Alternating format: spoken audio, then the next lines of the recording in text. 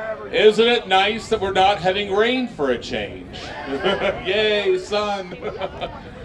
My name is Brad Dick. I'm with the City of Detroit. I am a Group Executive Mayor's Office. I have several departments reporting to me. My home department, where I came from, is General Services Department, and we're over the park system. And I can't say that I have the best job in the City of Detroit working with the parks. So we want to get things started today so we can get through the agenda and folks can have fun today. First, I'd like to introduce Ken Smith from Faith Redemption Church and Karen McDowell, who's a soloist within the choir. Mr. Smith, Ms. McDowell. Here we go.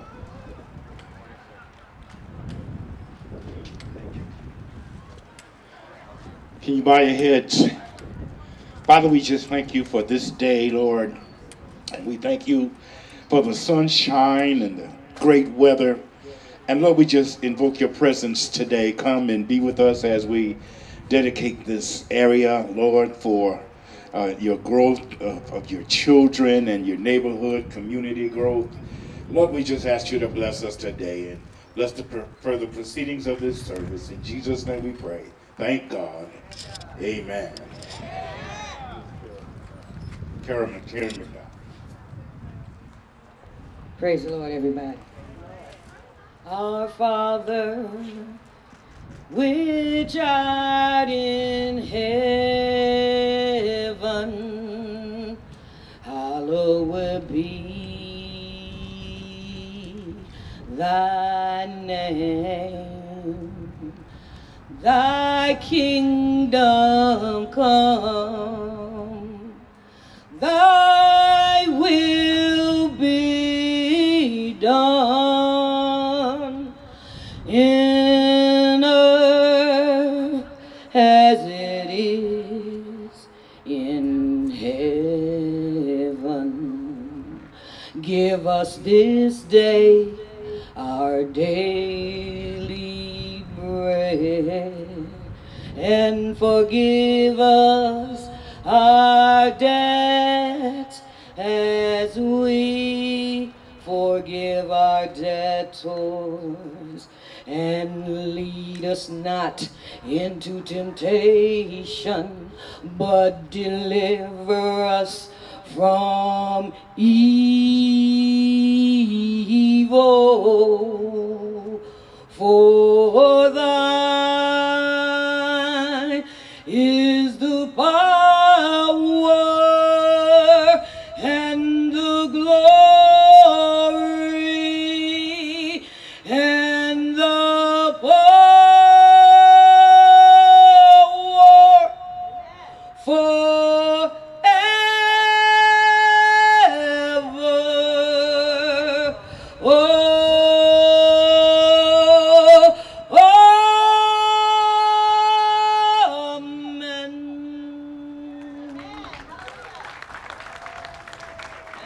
Wow, that was great. I'm glad you were here. Otherwise, I was going to sing "Row, Row Your Boat" because that's the only thing I know. So, okay, I'm going to have Mona come up, but first we'll make some acknowledgments, though. We have to want to acknowledge the architect for Spackman Mossop Michaels. I thought I saw a rep here somewhere. No, okay. Herb Foundation, their generous gifts towards the park. Walker Miller, I did see Carla there to go. There she is, okay, yeah, thank you. Thank you very much. Tetra Tech for the work on the bioswales. Over here. Okay, Green Detroit. Now they're probably out planting trees. DEGA, McKenna. Impact Detroit. General Services, Recreation. I saw Erica Hill here with her dog over there. Keep the dog off the grass. And Planning and Development, other than Maurice. Anybody else here from your department, Maurice? Nice, thank you very much. Okay, with that said, I'd also like to acknowledge WCI Contractors, who I believe is here, right there, thank you. And also, I did see in the audience State Senator Sylvia Santana. Oh, there's right there. Thank you so much for coming today, appreciate it. Okay, Mona, would you like to speak now? Just want to welcome everyone to the park. Thank you for coming. We will be here throughout the festivities. I do have resource guides available for information for all residents that are in the neighborhood. If you would like to start a block club, please reach out to me, and we will be here until the end of the event. Thank you for coming. Hello, O'Shea Park. Well, I'd like to still remember the neighborhood in this community, which is Grandale. And I have a special memory. I saw Ms. Sledge earlier, and we actually worked on an urban farm and an urban garden through Michigan State right here on this property back when I was in the legislature back in 2008.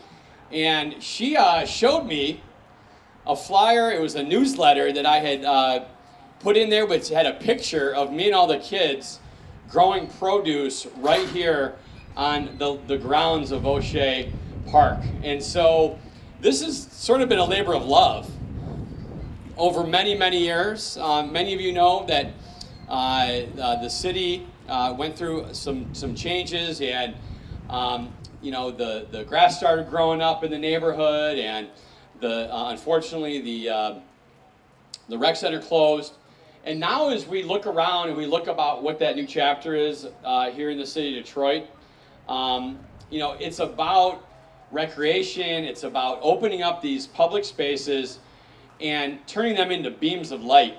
And I had a chance to work with many community groups, many of them who are here today, who I just want to give my appreciation and thanks to those here in the neighborhood, those here that have lived and back in the day had to come out with their lawnmowers and mow the tall grass and really take care of this property when nobody was. And so now when we walk up the street here on Capitol and we look off of the 96 freeway, we think about where we're going as a city.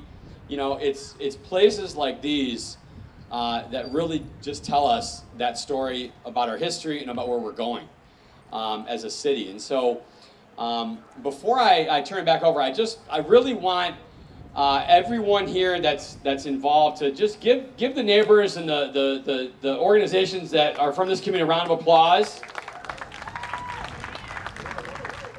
for all of their hard work and dedication to the city of Detroit and to Grandale. And so having much pleasure working with our Director of Planning and Development, Mr. Maurice Cox. We started a number of charrettes at the very beginning of this process, and we really, knew we had to listen to the community because this is what this is all about. And we listened to our kids as well. You have to listen to the youth because we need to know what they want in terms of places to play and to put things for them in this park. And so it truly was all hands on deck approach. And I'm just incredibly excited that we now have yet another place, for our neighbors to come and enjoy the outdoors. And while I'm continuing those conversations, working with the administration on a rec center for District 7, we know that the outdoor recreation is just as important too. And this is going to give us that opportunity right here in our community. And so thank you, DTE. Thank you, General Services. Thank you, Planning Development. Thank you to everyone that helped make this day special and this day possible. Thank you very much. It is a wonderful day in O'Shea Park. I have to say it's been a long time coming for some of the residents here who advocated really hard that this be a park that had a theme, a solar theme, and that it would be a place where young people could come and enjoy. So I don't know how much people know about this park, but this was a 20-acre park. When the neighborhood was full, every block was full. But as they lost residents, this park became a lot to manage. And so we started looking for partnerships that could help O'Shea be rebranded with something very future and innovative. And so the partnership with DTE was forged. And that solar array that you see is one of the largest solar arrays in an urban neighborhood anywhere in America. And that is a big deal. But the main thing we wanted to make sure was that the park survived and had more life and more focus. And so you see everything from the slab we're standing on is where the gymnasium in the rec center used to be. That stage was the stage outside of the rec center. So we tried to hold on to some memory of what was here before, while at the same time adding some new elements, like this platform that you can get up high if you got long legs, and look out over the solar array. Not only there was a real desire to make the park do more, and so you're seeing one of our flagship stormwater park installations that you'll see grow over years and will manage that stormwater. So there's a lot that was going on in the park.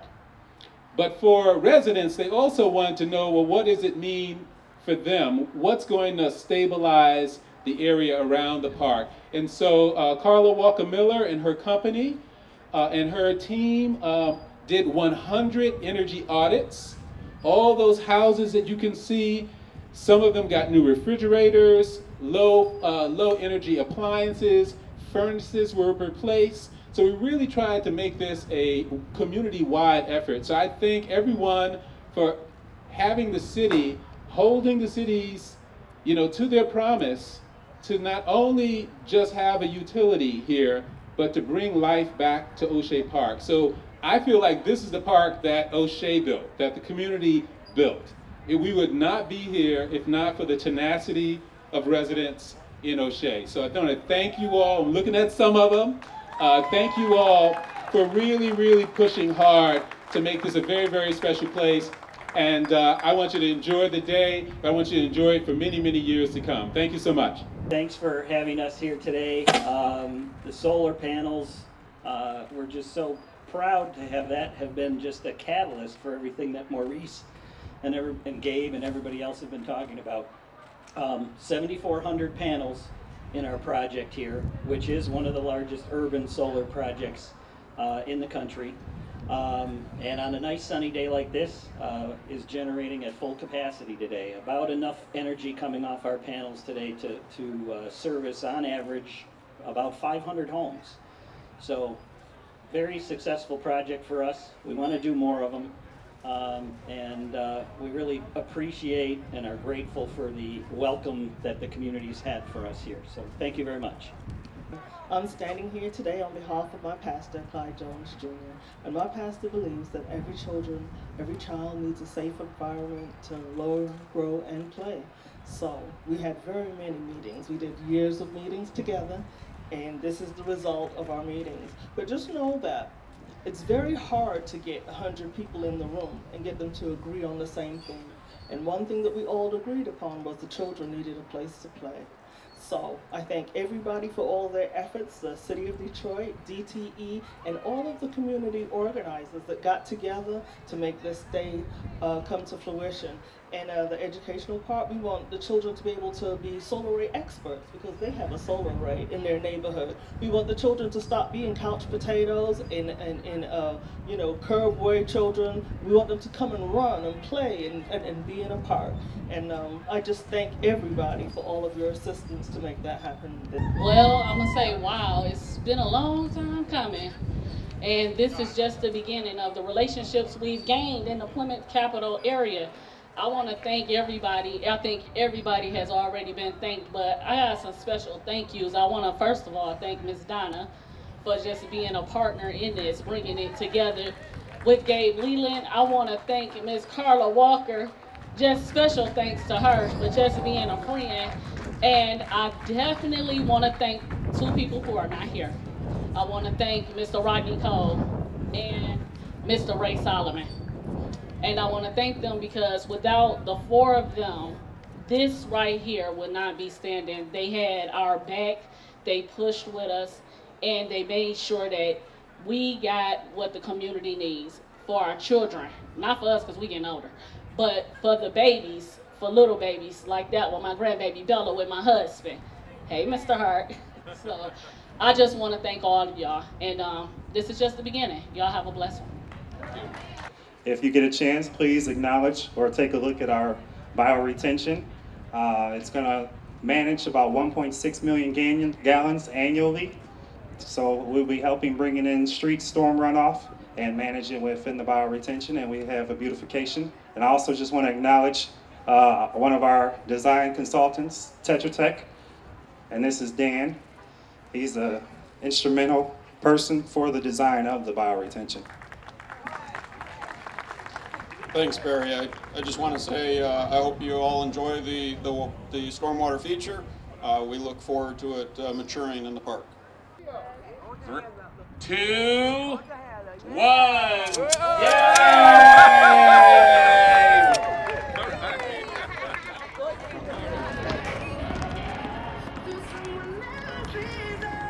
About DTE's solar array, if you head over to the east side, there are representatives from DTE ready to tell you. Oh, shit!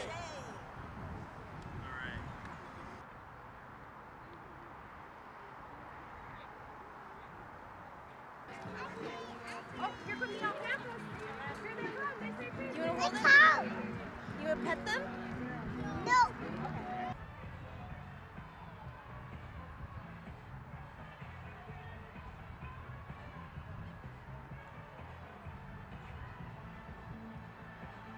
And I'm sure you will find